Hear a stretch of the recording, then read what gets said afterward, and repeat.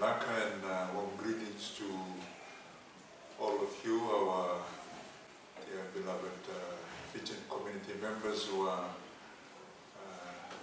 living in London, and to the different sectors that you belong to, especially in particular St. Bernadette, St. Joan of Arc, St. Barbara, and St. John the Baptist. On behalf of His Grace, Archbishop Peter Lloyd Chong, first and foremost, we convey our big level for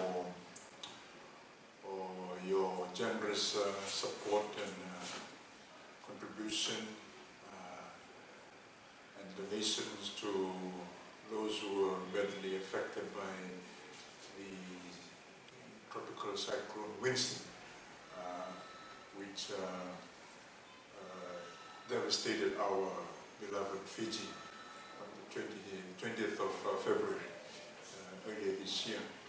And you might have seen the devastation and the effects of the cyclone, and still very much lingers in the minds and in the hearts of especially those who are traumatized in the parishes of Sacred Heart of Jesus in Lumeviti, in particular Holy Cross Parish in Wairiki, St. John the Apostle in the northern part of Tailevu, likewise St. Francis Xavier in the Winipitu, and parts of the Western Divisions.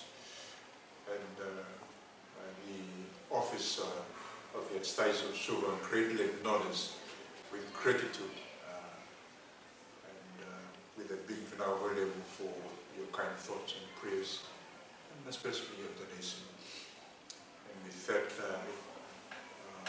it is our prayers that the good Lord will reward you with His blessings and the graces. And it's very encouraging for the Archbishop and for myself to hear that despite the distance that we have, you continue to be the face of the local church here, and also the face of our beloved nation in your respective work and even the ministries that you engage yourself with. And I believe that is an important part of our baptismal calling, to continue on the mission of Christ whenever and wherever we are called in the different profession and the career. As Catholics, we are called to make a difference in our life and also in our relationship. And with that, I'd like to convey our big to the Methodist families who are very much also part of the community there. And we've heard that the Catholic community and the Methodist community are very much promoting the spirit of ecumenism in that side of the world.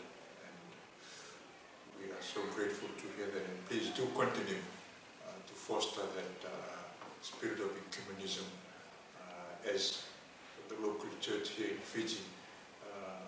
The Archbishop is very much